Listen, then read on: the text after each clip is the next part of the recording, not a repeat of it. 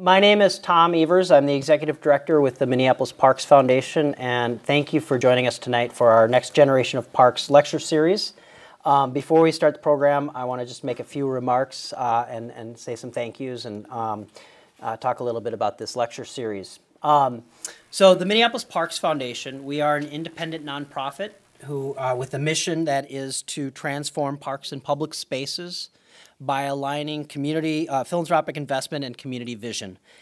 We believe that parks have the power to heal, to connect us, to make us whole. And we're really thrilled to have you all here for the Next Generation of Park Lecture Series. This is actually the 10th season. How many folks have been to one of these lectures before? Excellent. Thank you for returning. It's one of our highlights of what we do. And the idea is really that we infuse good ideas in the community. We look around the world, around the country, and find folks who are doing really amazing things and bring them here, learn from them, and then let our imaginations take those lessons and apply them here with the Minneapolis Park System. You know, it's easy to, many of you know, the Minneapolis Park System, which is managed by the Minneapolis Park and Rec Board, is continually recognized as one of the best in the country. And it's really easy for us to rest on those laurels and celebrate them, and we should. And one area that I want to highlight is we often talk about the park system in terms of the parks, the places, the connections. But one of the things that I've seen as a partner with the park board and the city is that the park system, the park board, is filled with incredible staff and incredible people. And I think it's really worth noting that one of the things is we have a world-class workforce working in the park system. Yeah.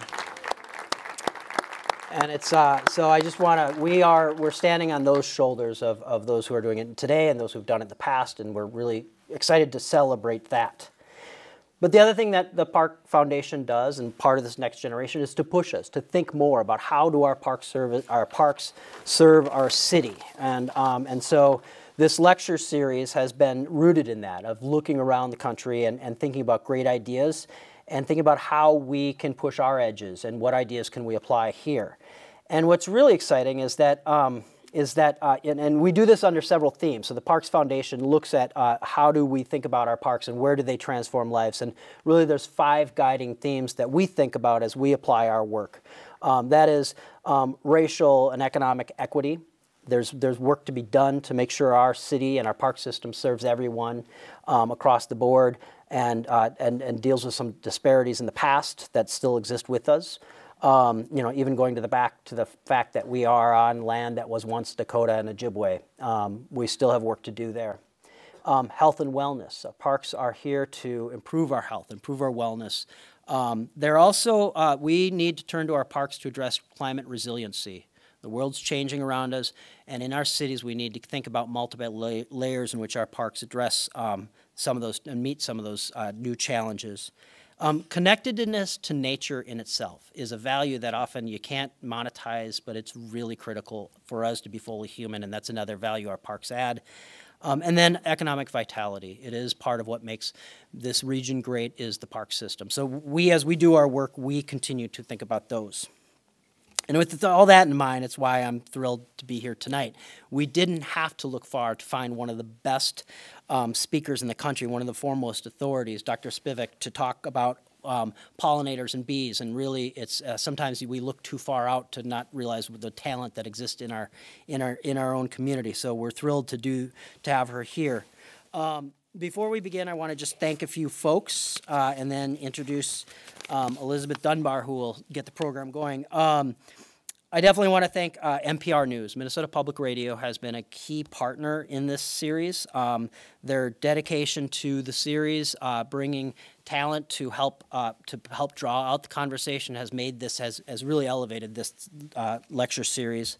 The Walker Art Center, thank you for helping co-produce these events. This is our 10th year in the partnership. We do these events around the city, but it's great to always return here. And we also have sponsors who help pay for this to make this a free event, which is one of the qualities of these lecture series, is that they are free and open to the public. So please spread the word. But Barr Engineering and Ameriprise Financial has helped underwrite the lecture series this season. And please, it allows us to continue to do this.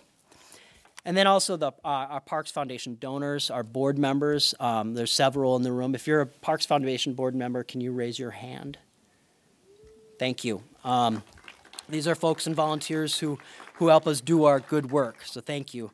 But our donors, all of you who help us do this work, it's because of you we're able to continue to do this and work alongside the park board and the city. So your support plays a vital role in helping us bring people here. So thank you for that support. So I'm really excited to introduce Elizabeth Dunbar, who will get the program going. She will introduce our guest speaker, and then they'll have a conversation following the remarks. Elizabeth is currently an editor with NPR News, but she's perfect for this because prior to that, she had spent 6 years reporting on a series of variety of environmental issues, including a project on climate change that won the Kavli Science Journalist Award from the American Association of Advancement of Science. More recently, she's been experimenting with audience engagement, and we were just talking about that earlier. It's just a fascinating way that journalism is heading, including a project that involved convening rural Minnesota farmers and Twin Cities consumers in a dialogue about the future of agriculture and a changing climate. I mean, it's really exciting about how journalism is going where people are having the conversations. Elizabeth grew up in Iowa and has a journalism degree from the University of Minnesota. She'll introduce Dr. Spivak more better than I will, and also then host the conversation. So thank you for joining us, and Elizabeth, thanks for...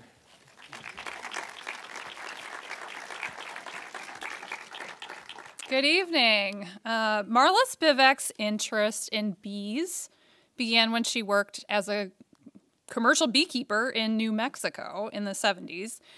She went on to get her PhD at the University of Kansas for her work in identifying and studying the ecology of Africanized and European honeybees in Costa Rica. Sounds pretty good right now to go to Costa Rica. She did postdoc work at the University of Arizona before coming to the University of Minnesota in 1993, and she's done some amazing work there since then. And along with fellow researcher Gary Reuter, Spivak bred a line of honeybees, the Minnesota hygienic line, to defend themselves against diseases and parasitic mites. Her current research includes studies on the benefits of plant resins to honeybees and the effects of agricultural landscapes and pesticides on bee health. Marla Spivak is a MacArthur Fellow and McKnight Distinguished Professor in Entomology, and I'm so excited to hear what she has to say tonight. Please give her a warm welcome.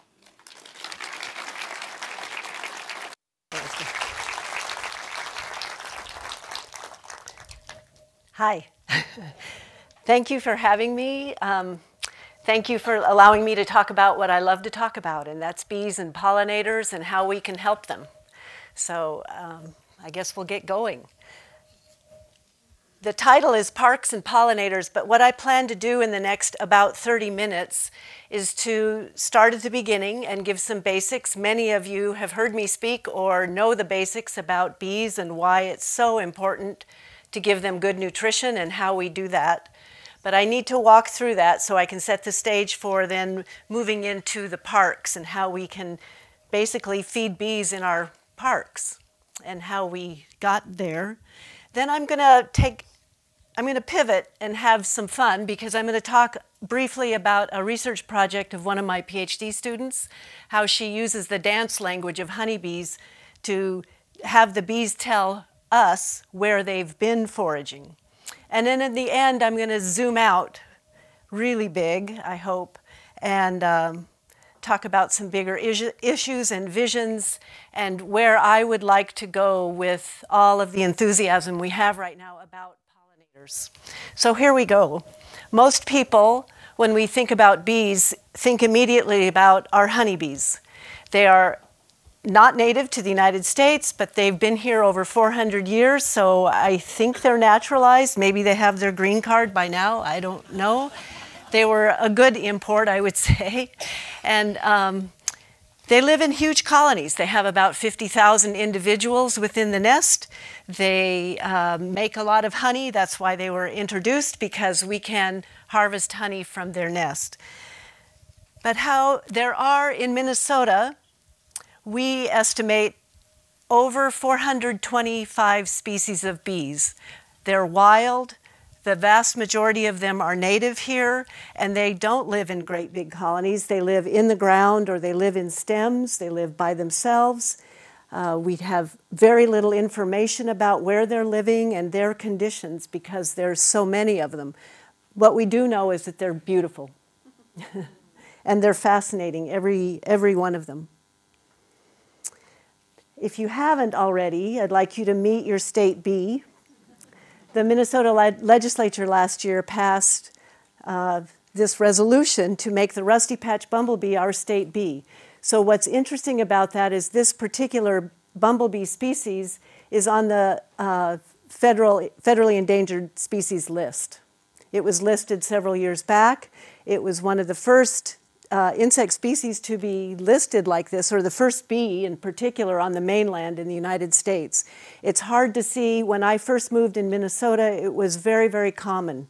When we would go out bumblebee hunting, we'd find Bombus affinis, the rusty patch, all over the place. And now we just don't see it. So one of the very few places it can still be found is in the Twin Cities and in our parks on some of the flowers. And so not as a token, but I think our legislators wanted to have the state of Minnesota remember and really think about our pollinators in this state and how we can bring back this beautiful species to be more abundant, or as abundant as it used to be. So if you see this bee this summer, take a photo, take one in focus and submit it to the Bumblebee Watch. We're trying to figure out where they are. You can help us look for them. All right, so why are bees declining? And there's many ways to show this, but most people that do research on bees agree that there's the 4 Ps of bee decline. Pathogens and parasites, and that's probably the biggest problem, actually. Those are internal to the bee. I put a diagram of honeybees, but actually bumblebees, and we're learning about all our other wild bees, have their own pathogens and parasites, and sometimes at levels that are scary. And it is hypothesized, actually, that internal gut parasite is why some of the bumblebee species are in such severe decline. Pesticides are a problem for many things, for all of our bees. I'm going to be focusing today on what we had to call it, to have it fit with the P, we called it poor nutrition. But on the nutrition part of this, I'm happy to answer questions on anything, on any of these, but I'm going to be focusing on the nutrition part this evening. So as we all know, our nutrition is dependent on bee pollination. So bees go and pollinate fruits and vegetables and flowers, and Whole Foods did this campaign showing what it would be like in our lives if we had no bees at all. And it's pretty sad looking grocery store, produce department of the grocery store. And when they're pollinating flowers, they're obtaining their own nutrition. So we rely on bees and other pollinators to pollinate our nutritious foods. And in turn, the bees are relying on flowers to get their nutrition. And of course, the pollen and the nectar are what they're eating. The pollen is protein and lipids, and the nectar is carbohydrates. But I want to focus on the value-added compounds that are in pollen and nectar. So this was the research that I'm citing. I've boxed, and I hope you go read it. It's pretty technical. But one of my heroes in bee research, May Birnbaum, and her students did this work. And they show that there's phytocompounds. These are plant chemistries, plant compounds in floral nectar and floral pollen that trigger gene expression, that turn on genes within the bee. And those genes make proteins that are part of their immune system. And they also make enzymes that help bees detoxify pesticides. Now, we all have those enzymes, but for bees, it's very important that they have a lot of them. And the way they're getting those enzymes and the P450 system to detoxify is through their diet. When they have really good pollen and nectar, they're getting those phytochemicals. It's like us eating blueberries, right? And getting the antioxidants, the value-added part of the fruit. That's similar to the plant compounds that the bees are getting from floral nectar and pollen. And so that's the primer on bee nutrition. We need more flowers for all of our pollinators, our butterflies, our other beneficial insects, because guess what? There's a lot of beneficial insects out there that prey on other pest insects. We need more flowers so they can restore their immune function and detoxify pesticides. In addition, honeybees need one other product, and this is what we've been studying in the lab for many years now, and that is that honeybees collect plant resins from some plants. And I loaded this slide up with pictures because I want to walk through the whole thing. These plant resins are antimicrobial. In other words, they're medicinal. So some plants produce resins because they protect the leaf or the plant from pathogens. They protect the plant from herbivory. So they're a plant defense. So a plant secretes the resins, which you see on the left hand, and you're looking at a leaf bud of a cottonwood tree. And then honeybees go and they find these trees, in this case, mostly trees here, that are producing these resin, and they scrape the resin right off the leaf bud and they pack it on their hind legs. So the top picture is a bee actually in Brazil gathering a green propolis. And right under that is a bee in a colony here in Minnesota with yellow on her hind legs, and that's resin. Okay? Resin equals propolis. So maybe you know of propolis or propolis. Some people, I don't think it matters how you pronounce it. But the resins, once they're inside of a bee colony, we call them propolis or propolis. But it's just resin. Okay. So there's a bee with resin on her hind legs. And then it's so sticky, these resins, that the bees can't get it off their legs themselves. So other bees in the colony remove the resin from that other bee with their mouth parts. And then they use it as cement. They use it to crack crevices within the colony. And where bees nest naturally, where honeybees nest naturally in tree cavities, they kind of coat the whole interior of the tree with a layer of this propolis, like a varnish layer. And it's medicinal to them. So we've been studying the benefits of these tree resins to them, and it's very important to honeybees to have a lot of propolis within the nest for their immune function and to help fight off disease. And then recently students in the lab right now are finding that it actually helps their microbiomes, the gut microbiota and the microbiomes that are on their bodies, because the antimicrobial properties of the resins are killing off all the pathogenic or opportunistic bacteria, allowing the core bacteria, the beneficial ones, to grow and do their thing. It's cool. All right, so bees in our area are collecting most of their resins from cottonwood, it turns out.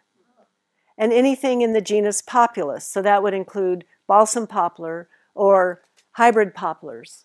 They can collect from other things, but every time we've observed and collected resin, it's mostly from cottonwood.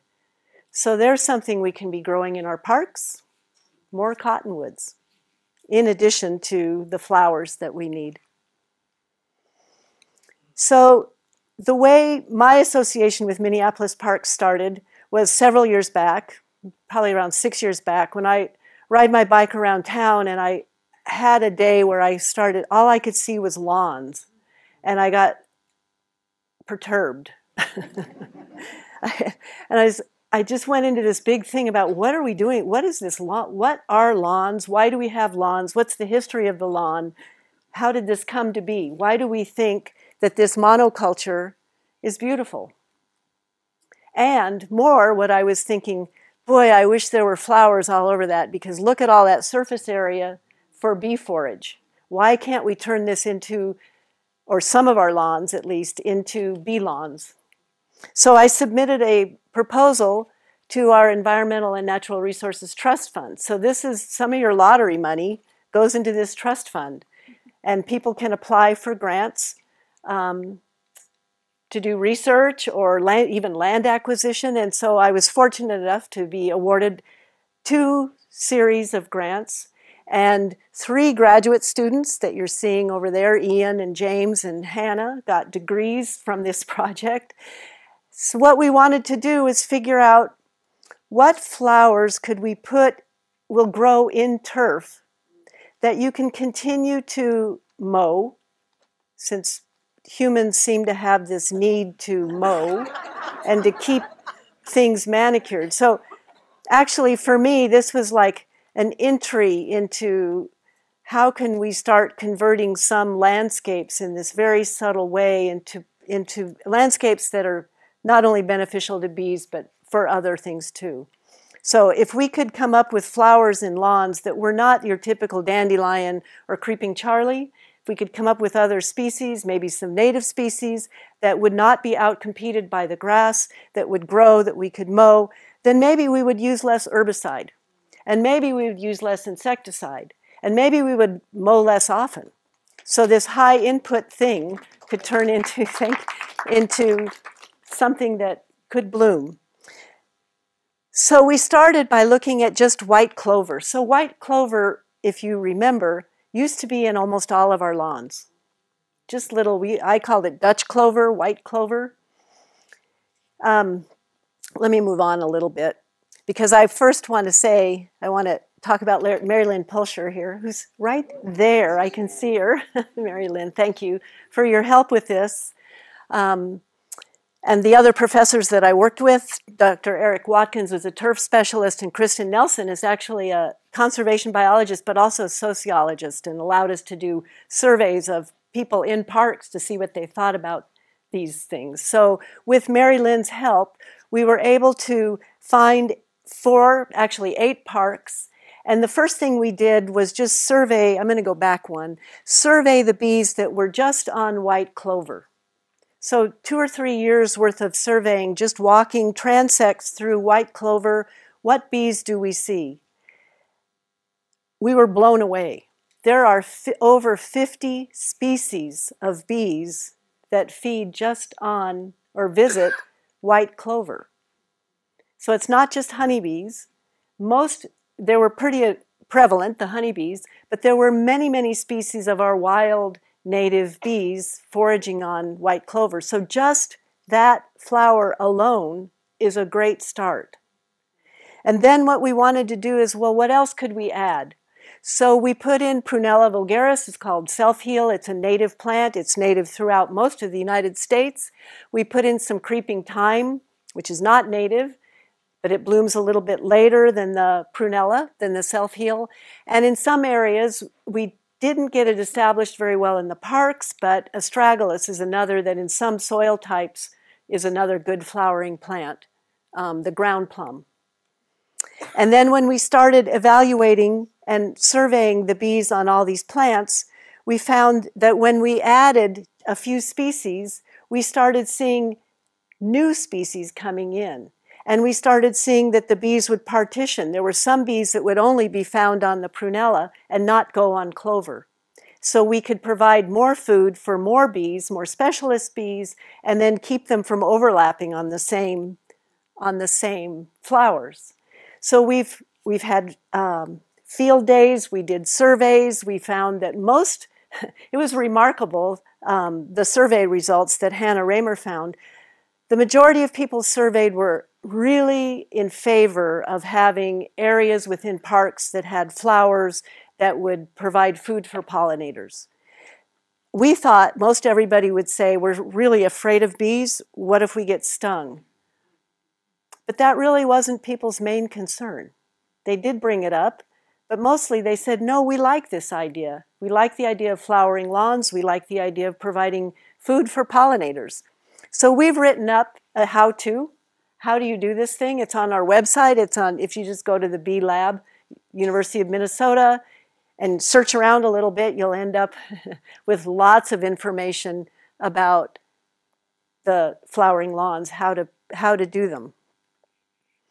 After that, kind of fast forward a little bit, because a number of us sat on Governor Dayton appointed a task force to make recommendations to the legislature on how to improve the world for pollinators. And I was fortunate enough to sit on that panel, that task force.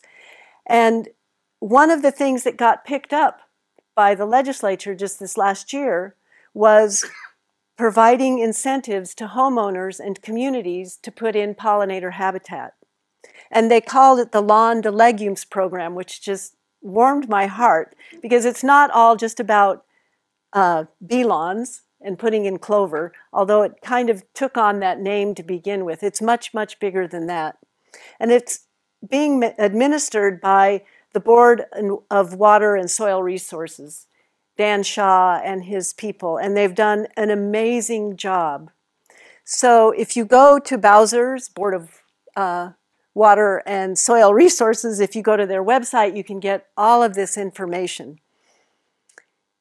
If you're quick, due in 2 days, you can submit an application for individual support to put in pollinator-friendly plants in your yard and get reimbursed up to $350 for doing that.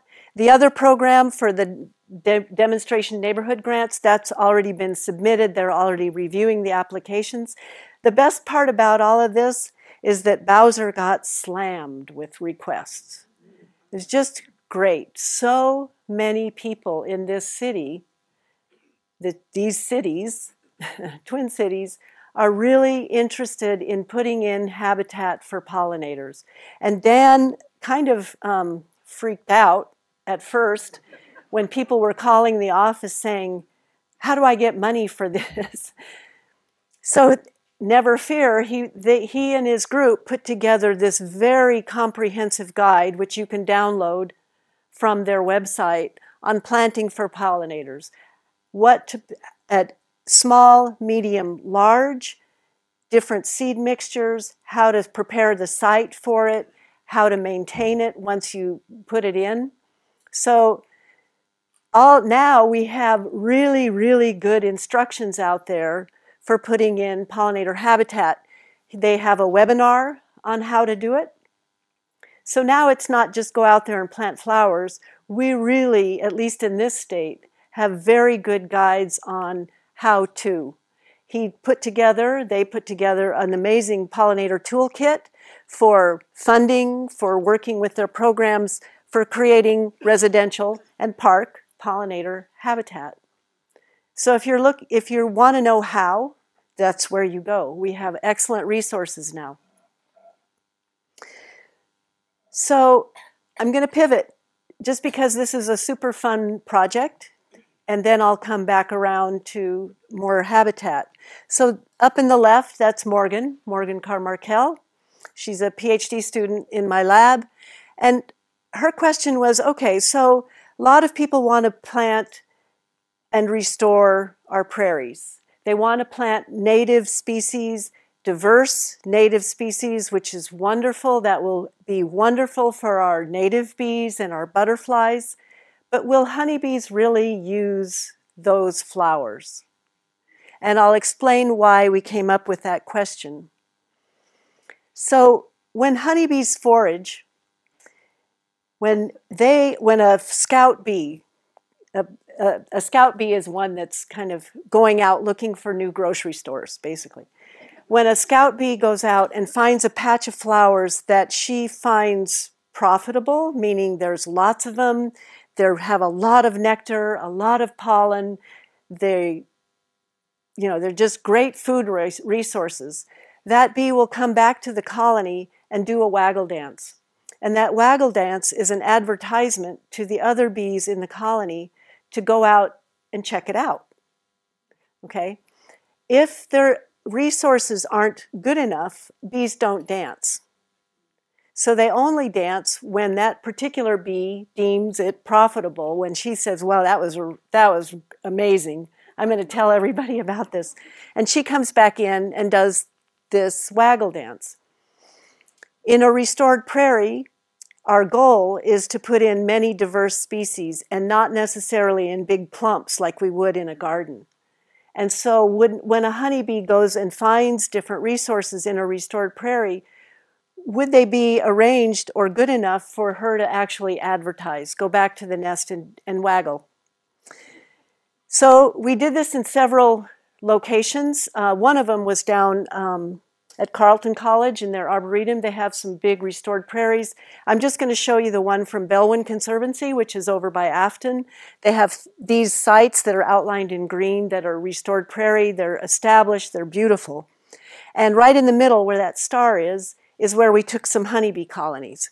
So we took an old fishing hut, an ice fishing hut, and we converted it into a shed where we would put 3 different small colonies of bees. And they have glass walls on part of it so that we can observe the bees within the colony, and then they fly in and out of a tube, in and out of the shed, into the prairie or wherever they want to forage. And we video recorded any bee that came back. Morgan video recorded the dances of bees as they came back in.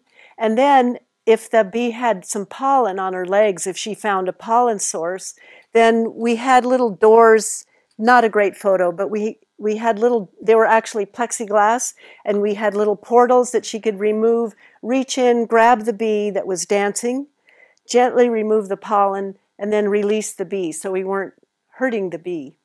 And then she took the pollen, and then we could identify that to flower species. So the dance tells us where the bee went, and the pollen tells us what they actually got when they went there.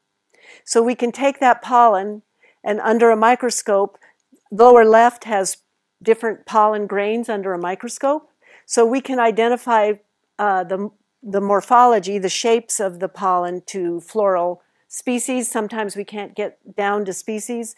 And so we use DNA sequencing to supplement the morphology, and so we can get a pretty good idea from the pollen what flowers it came from.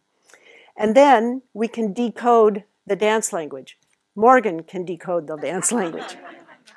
Okay, so how a bee dances communicates the distance and the direction that she went to find those flowers. So I'm going to show you a little bit of video. It's behind that plexiglass, so it's not.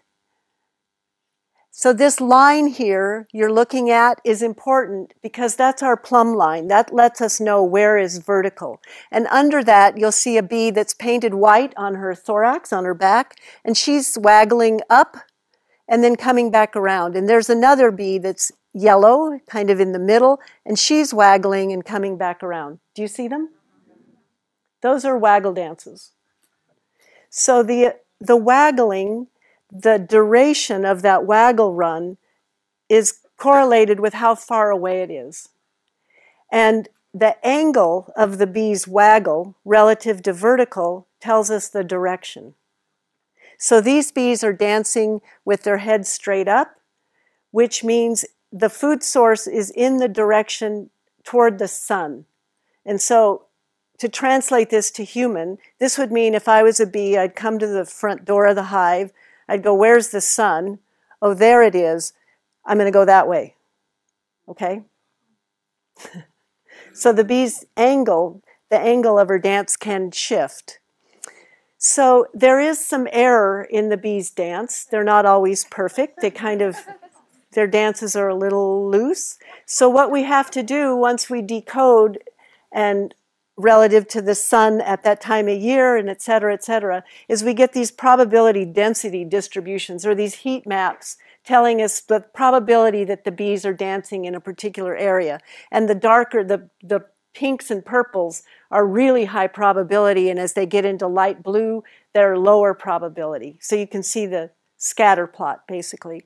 And so there's the prairies again, this time outlined in white, and you can see in one of them, the bees were foraging fairly heavily, where that pink and the blues are, in the lower one.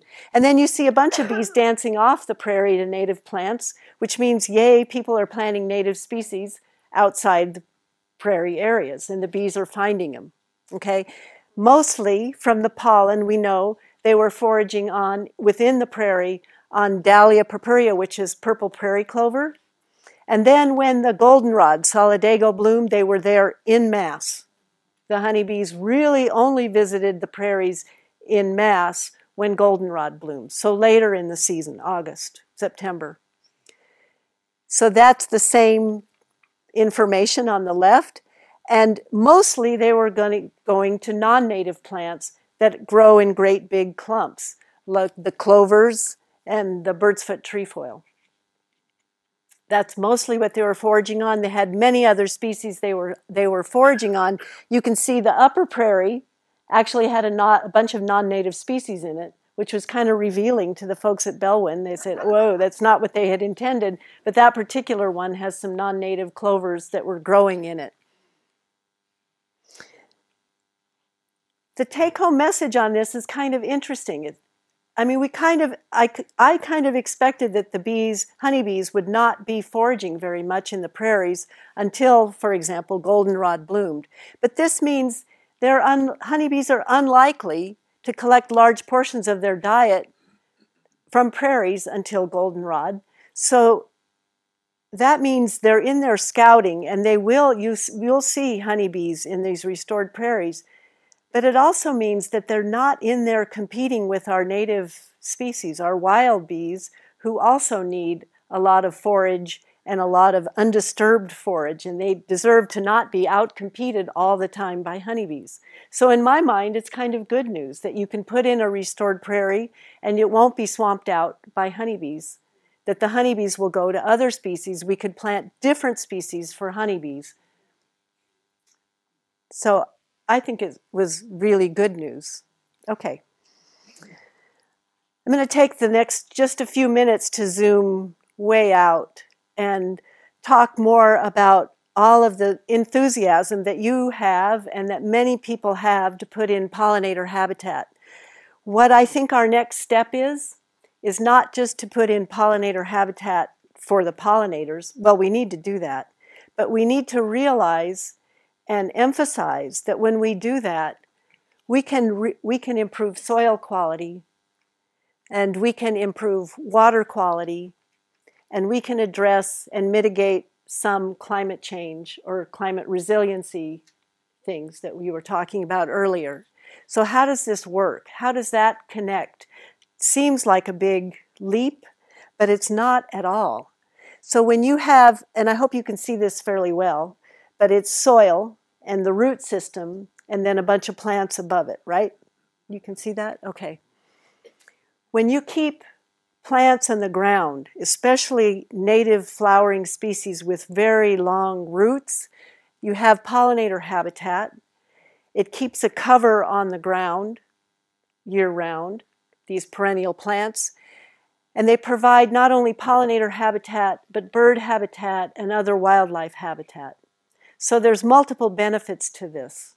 Even if you put a plant in an agricultural setting, a cover crop, even if the roots aren't that long, the green cover crop and just having roots in the ground at all times then stores carbon in the soil. The roots prevent soil erosion, especially long roots like that, and filter pollutants. And so if you're putting pollinator habitat, if you think about places to put it, along areas where there's riparian areas, where there's water, buffers, rain gardens in the city, storm runoff. If you put pollinator habitat, especially the native species with these long roots next to it, you can be providing and helping us get clean water that way. It's not a big, it's just doing what we're doing, but realizing that the benefits of what we're doing and what we're planting in our parks and everywhere can benefit so many other things. There's a lot of talk about regenerative agriculture right now, and if you don't know what this is, I really encourage you to go look at this. I think this is the way of the future. It doesn't have to be in just agriculture either. So regenerative agriculture is building things from the soil up, making sure the soil is healthy, making sure you don't till so that there's always something in the ground at all times to hold the soil in place. There's grazing of animals and rotational grazing and no tilling. And it's putting carbon into the soil. The plants are getting the carbon dioxide. They're putting carbon in the soil. It's retaining water. This agriculture, when you move to this, it diversifies our agricultural systems. But if you just take, you don't have to have the word agriculture in there. This can be regenerative park landscapes. This can be regenerative urban landscapes.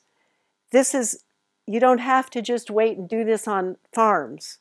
General Mills is really putting a lot of emphasis and a lot of their money into regenerative agriculture. I am so proud of General Mills. All right, so diversity is a greater goal. And this is also zooming out of what we're doing with pollinator habitat. So as we think about pollinators, we think about diverse floral landscape. This is a friend of mine right in St. Paul, Susan Damon, who's got this most amazing front yard. Many of our yards can be like this. This is for step 6 after the bee lawn, after the manicured lawn. You just take out the whole lawn and go for it, like this. When you have diverse species like that, we can have diverse landscapes. We can have more diverse agriculture, which leads to more diverse nutrition and crops that we're growing. And I just threw this in here, diverse cultures, diverse views. Diversity is a greater goal. And when we have diversity, we can support all of our diverse bees. That will support many kinds of diverse flowers. And the diverse flowers then, some of them that are food for us, give us diversity in our diet. All of these things, when we put more flowers in the ground, especially when we're thinking about the root structure underground and the soil and water quality and carbon within the soil, then we're working on improving our world. It's so hopeful to me that all we have to do is plant some flowers to make steps toward things like climate change. Usually when we think about it, it's so daunting and so depressing. What do we do? So go plant some pollinator habitat and you'll be doing huge steps.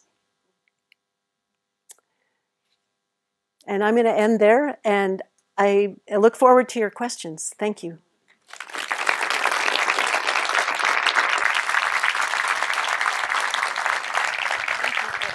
Thank you. All right. So we are going to take questions from the audience. So there will be people handing out some cards, and you might already have a card, but you can write your question down, and we'll collect them, and we'll get them up here. But I'll start. And one thing that struck me about your talk is, you talked about people's lawns, and you talked about parks. You talked about all of these urban places that are adding pollinator habitat. Right. And then I was wondering, how does that, we could have a whole Twin Cities be pollinator friendly, but then you go outside and you've got agriculture, large-scale agriculture, right. Soybeans, corn are the main crops. And so how does that transition? Because we're seeing good things happening here. Right. Another project we have going on in the lab, which I didn't put up here, is one led by Dan Caraveau, Dr. Dan Caraveau, and he's a native bee ecologist, and he's out working in southwest Minnesota, which is predominantly corn and soybeans. And he has, I don't know how many farmers that have taken soybean out of production to put in pollinator habitat for a study that Dan wants to do. So they took soybean out on places on their farms where they know that are not producing, they don't always give a good crop of soybeans. Low yield, thank you. And instead they put in this pollinator habitat. All the farmers understand and growers understand where on their farms are places where they could pull up their soybeans or corn and put in habitat, and they're really happy to do so. They would prefer that there would be some money to do that, and because Dan had a grant, was able to help pay for the planting of that. So I think in our farm bill, zooming way out, we incentivize corn and soybeans. how do we incentivize some pollinator plantings? Because I think this research is going to find that it brings in beneficial insects that can be predators on the pests of soybeans and maybe on corn. I mean, I think it'll do more benefit than harm for sure. We have an economist working on it also to look at that cost benefit. So I think once we use some of those growers as examples, and once they see that, wow, you can have some flowers on your farm and that it's actually improving yield maybe of other crops, maybe of soybean, not necessarily of corn, then maybe we can diversify the agricultural landscape. And you left us with a really hopeful message, but I want to remind us that we're seeing climate change happening right now in Minnesota. And we're seeing warmer winters, we're seeing heavier rains. Yeah. How are those effects having an impact on our pollinators?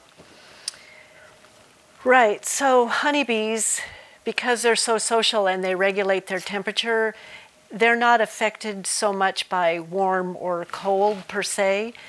But how our bees are affected is when floral blooms happen and there's wild bees in the ground and the flowers bloom before or after they emerge from the ground and they get out of sync, out of phenology with the flowers that they need for food. And this will happen most with our, what we call our specialist bees, those that rely on just a few species. So if that bee comes out of the ground in spring and that flower has already done blooming, is already done, those bees are out of luck. Yes. Do we have some questions already? I don't like to go into the depressing things. Okay. Ask me. Well, you know, I'm the journalist, so I gotta. It's okay. Okay, this is a good one. How do we prevent mice and rats in pollinator-friendly yards? Mice and rats. I don't mind mice. I haven't seen rats, and I have a front yard that's kind of like Susan's. Hers is more beautiful than mine, so I chose hers, but I see frogs. I haven't seen mice. I see a lot of bunnies, but I haven't seen mice. You know, I think people may disagree with me, but I think mice and rats have a right to live too, and if they're in your front yard in the prairie and it's so thick, or your gardens, and you don't really see them. Yeah. All right. I don't know. You just have to make sure your house by fall doesn't have any places for them to come in. That's right. Easier said than done, right? Does creeping Charlie have any value to pollinators? I've seen lots of bees on my creeping Charlie, but... Yes, creeping Charlie, honeybees do like creeping Charlie. It just doesn't bloom for very long in the spring when it does bloom. But yes, bees do like it. So, you know, if your yard is mostly creeping Charlie and you just can't deal, you know, then just say, okay, it's for the pollinators, and put up a little sign and just say, it's bee food, and then your neighbors will, well, they'll do what they do. Yeah. Are native or wild bees impacted by the 4 Ps that you had in your lecture as much as honeybees? That's an interesting one. Mostly the answer is we don't know, because we don't know much about where all these wild bees live. They live in the ground. We don't know. When we do surveys of bees on flowers, we can see pathogens in many of our wild bees, especially a pathogen called nosema, and there's different kinds of nosema. It's a gut pathogen. So our bumblebees are full of them, and they also have trypanosomes in them. So yes, our native bees do have diseases. Our honeybees, because they're managed and because we transport them and we purchase bees to be brought over to us, the backyard beekeepers, they tend, and we keep them in high densities, the disease loads in honeybees can increase quickly and be transmitted horizontally among colonies very quickly. But the same 4 things are affecting all the bees, yes. And are native bees as helpful to pollination as yes, honeybees? they are. And The native bees are very good pollinators, and in fact, there's studies that show if you have many kinds of pollinators, that they kind of help each other. So a honeybee may go in there and scramble up the flower and get pollen loose, and another bee then will come and get it and collect it, a native bee, and then move it to another flower. And so among them, their collective work on flowers leads to really efficient and effective pollination. Yeah.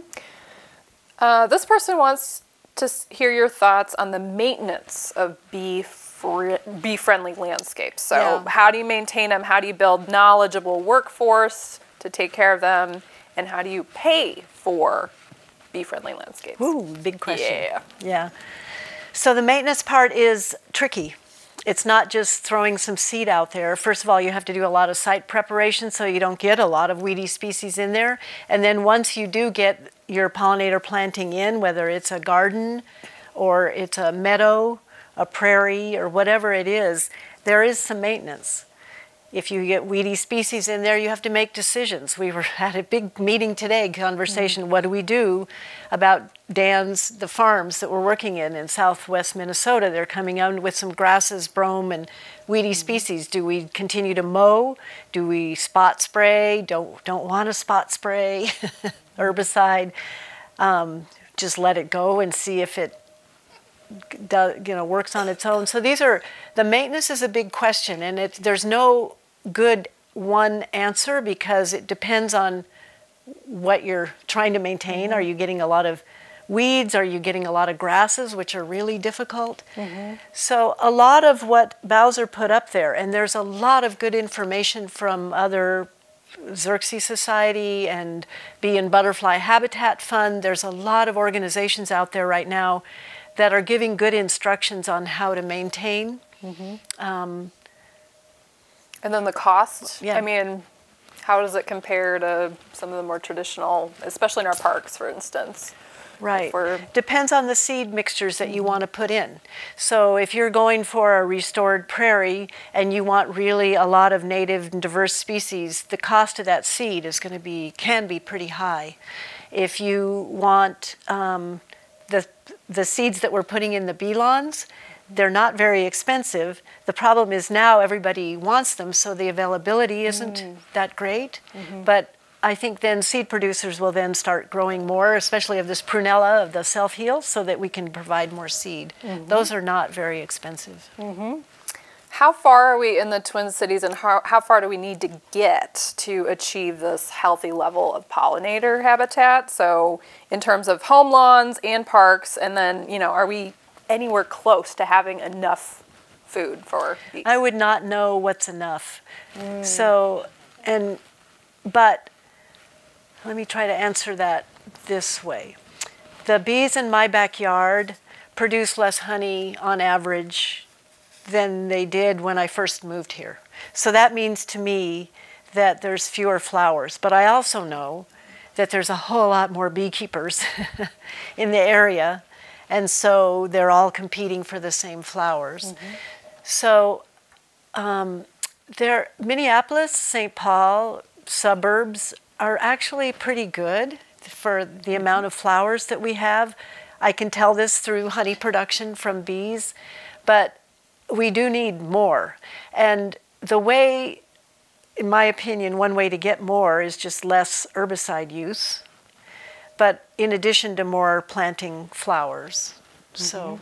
This question is about neonicotinoid pesticides. Why don't you give us an update on what we know about neonicotinoid pesticides on bee health? What evidence is there? So neonicotinoids is a class of insecticides. It was developed in the 90s, and they are systemic, meaning they move through the plant. I think the original thought was that they would get away from spraying, which was a good goal, from spraying pesticides everywhere, and to keep it in the plant. So they would treat a seed. One way of applying it is to treat the seed, and then as the plant grows, the chemical moves through it's translocated through the plant, and it comes out in the leaves, so that it's a very toxic insecticide. It's highly toxic to many, many insects. And the dose that they'll put on a corn seed, for example, if there's dust off at the time of planting, the amount of pesticide coming or insecticide coming off and drifting onto flowers where bees are foraging is quite high, quite toxic. Otherwise, their exposure to bees in neonics in our rural areas, other than corn planting, is not very much. Urban areas is where the exposure can happen from plants that are treated in nurseries and homeowner use of neonics in their yards and their grass, their turf, their lawn. So I would say we know that many insecticides can hurt bees. We're learning a lot about fungicides and their effect on the microbiomes of bees, all bees. We know that neonics are just one of many poisons out there. There's been a lot of attention on those, but I would say don't keep your eye too narrowly focused on that one kind of insecticide because there's a lot more out there that could be reduced. And in particular, I would start thinking about fungicide use. Okay. Here's a good one. Are there other insects like hornets, wasps, other species that are a threat to bees, honeybees in parentheses, and how can we garden to repel those? So wasps are carnivores. So they're eating other insects, and yellow jackets in particular, if they can get into a honeybee colony and get the larvae, the meat, that's what they really want. They'll steal some honey too. At the end of the year, they are scavenging on carbs. They want some sweet too. But so there are some yellow jackets that can get into a honeybee colony, but only if the honeybee colony is really weak to begin with. Otherwise, that colony can defend itself. And there is an Asian hornet. It's not in Minnesota yet. And if that's here, I would answer this question differently. But right now, I don't think we need to worry about wasps. Well, you mentioned an invasive species. What about invasive species in general and their relationship to our native bees? Wow, that's a big question. So, well, I would... Okay, so invasive plants, then how might that affect our native bees? You can answer it that way, sure. So one invasive plant is sweet clover, Mellilotus. It's it is invasive, and it's in our ditches, in our roadsides. And if you look at it, there are so many native bees all over it. It is feeding so many bees, so many species of bees, just as is the trifolium, the little white clover that might be in our lawns. So our invasive species, if they're flowering, many of them are feeding our bees. And in turn, I don't know if I should mention this, the bees are pollinating them, right? So the bees are the problem? No. Well, I would say pull back from the invasive species question and ask the question, why do we have invasive species in the first place? And the reason we do is because we humans disturb the land, and that only some species can move into it. They're really more opportunistic than they are invasive. We give that judgment word to them, on them, the invasive part. They're just, hey, I can live here. You know, I got bad soil or pesticide residue, and I can live here. And then we complain about it, and then we spray more things on them to get rid of the situation that we created in the first place. So don't get me going. Okay. I just did, sorry. So our discussion tonight focused primarily on the United States and our pollinators here and in Minnesota. So can you speak to the state of other countries around the world, and are any of those countries standouts in terms of thinking about pollinators? Europe for sure, Canada for sure, but you know, there's many, Asia for sure, but as far as movements and political movements and public citizen drive and motivation to promote pollinators, I would say it's mostly the US, Canada, and Europe. And Most countries in Europe, yeah. So apparently there are pollinator hotels. Yeah. These are structures that kind of look like columns, yes? Okay. There's one near Como Lake, this question asker says, and just wants to know on their intent and whether it's been successful. Right. Some of our wild bees like to nest in stems or tunnels, and so that we can provide them like with little bamboo or holes basically that go in about that far, and they, instead of going into a stem like a sumac stem or a raspberry stem, which is where most of them are, might go into one of these holes. And so Colleen Sadisher and Christine Bumler, who's an artist at the University of Minnesota, and Colleen studies these stem nesting bees, got together and put together these beautiful sculptures and hotels, or these little, I guess they call them hotels because they're single units, single tubes for one bee and her family. And they were able to put up these beautiful art sculptures that also serve as bee nests. And there's one at the Wiseman, and there's one at Como Park. We're hoping to get some others, and then put bee lawns underneath them, flowering lawns underneath them. So yes, they can be helpful. We do have information on our website about them. You do need to keep them clean.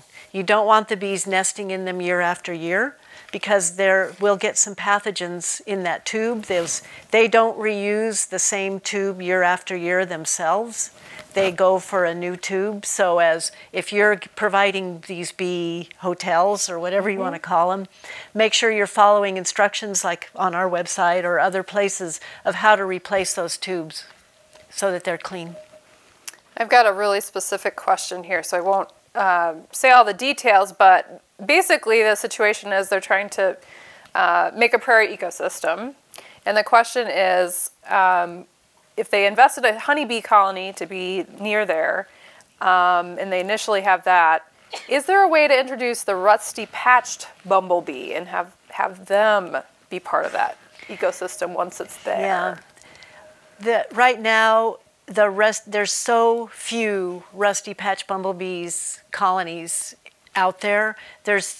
We know of no way that you could get a queen and start a colony and move it in there.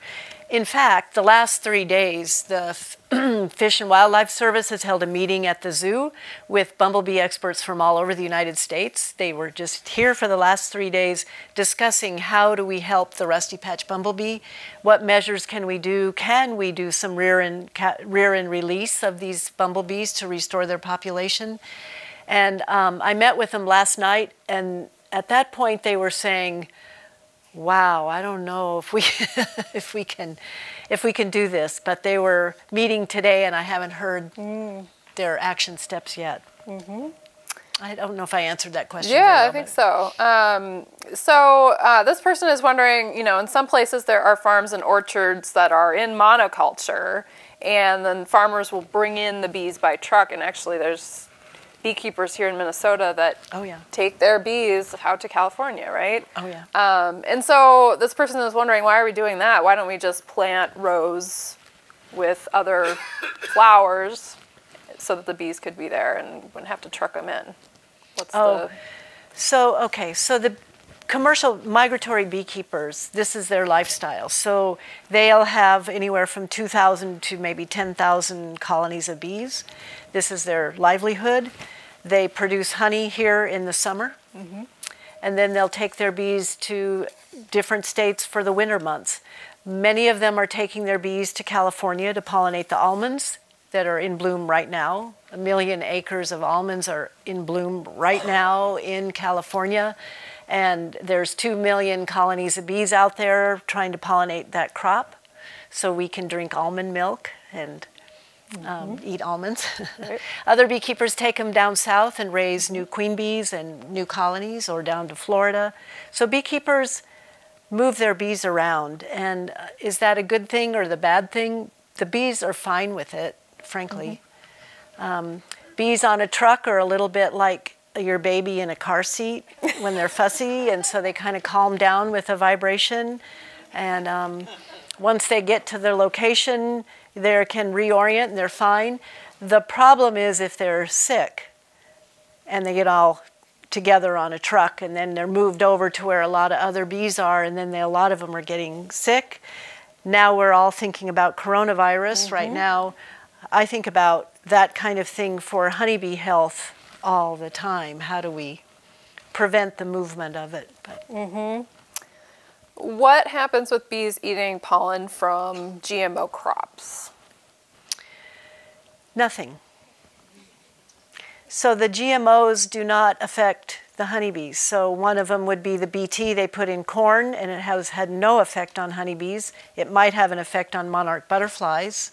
It's a bacterium that affects the guts of Lepidoptera, the group of insects that it has moths and butterflies. Doesn't affect bees. Roundup Ready soybeans or alfalfa, it doesn't affect the bee directly at all. What it does is allow us to use a lot of herbicide all around there and kill off all the flowering plants that bees would want for food to allow the soybeans or the alfalfa to grow. So they don't affect bees directly. Their effect is indirect.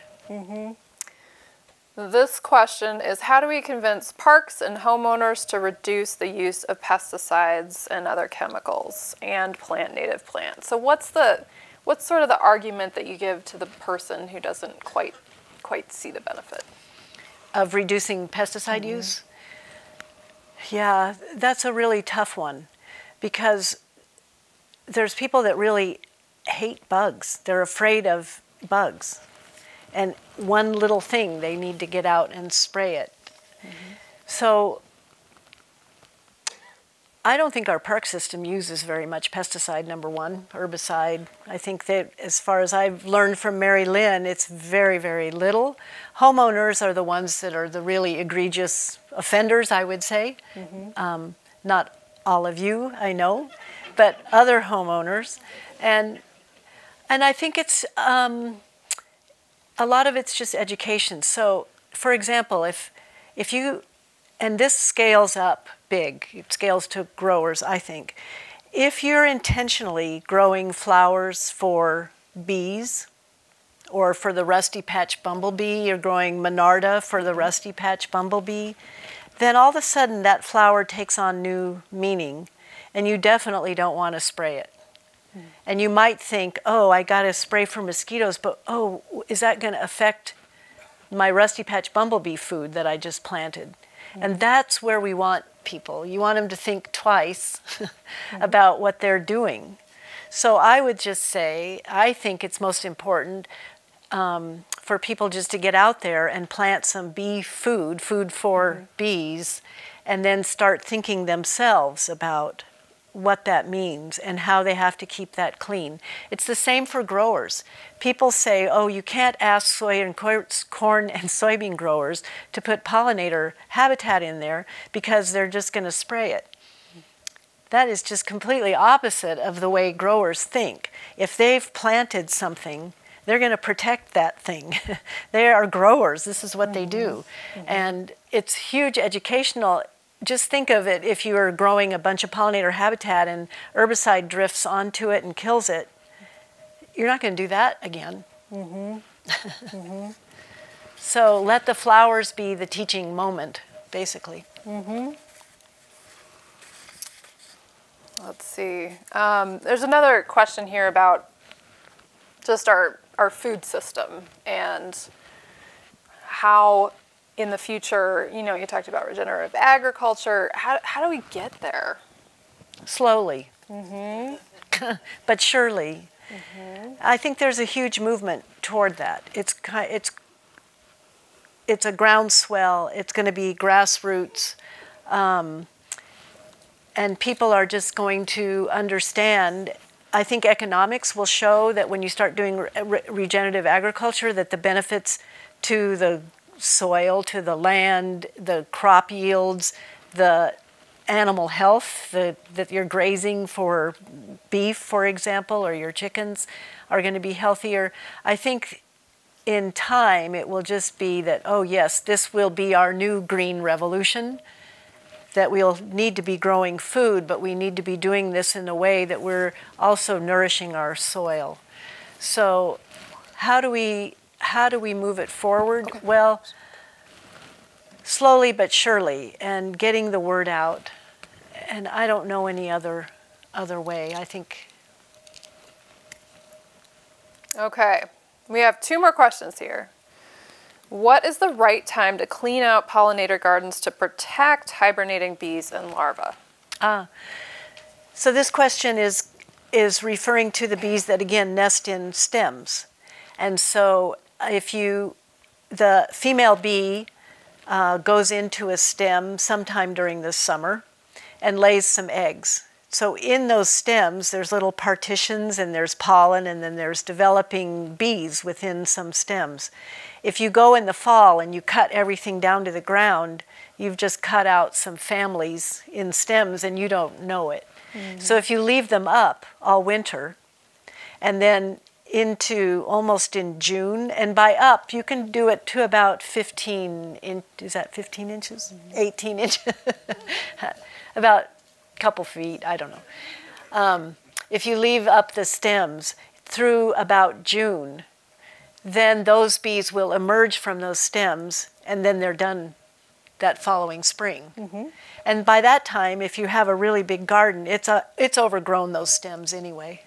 Mm-hmm. But it's just another thing where we're going to have to get used to. We have this idea of what looks clean and tidy, and it has to do with this lawn idea. And I think if you're growing gardens or pollinator habitat that looks a little bit messier, you do what I did so I could stop getting citations from the city. And that's just put up a sign that says, this is pollinator habitat. And then people, when they're walking by, go, oh, that's what that, okay. How many of you have one of those signs? Yeah, put up a sign. Right. Mm-hmm. It's super helpful. And then if you have stubble, stubble all winter long, your sign's still up. Keep your sign up. Okay, so last question here. Does spraying for gypsy moths, and gypsy moths are an invasive species, does spraying for them impact pollinators? And it says here specifically resin concoction. I don't know what that is. I don't know the resin concoction. Well, let's just talk about spraying gypsy moths. So spraying for gypsy moths would be with an insecticide. I don't know what insecticide they would use. And if gypsy moths are generally in forested areas, so many bees do live in forests. Honeybees tend not to live in really dense forests. But really what we need to be paying attention to if insecticides or any pesticide must be used, is keeping it where it's applied. The damage to pollinators happens when it moves off the target. So you're spraying mosquitoes and it's moving on to flowering plants, or you're spraying corn or soybean and it's moving on to adjacent flowers. So it's really important just to avoid that drift. And the same would be for gypsy moths, is just to come up. I would really like to see in the future drone delivery or robot delivery or precision agriculture delivering only a little bit of pesticide here where it's needed, so it's not blowing across the landscape and causing widespread contamination. So that's another topic I can go on about. But thank you for answering our questions. Thank you. Let's thank her.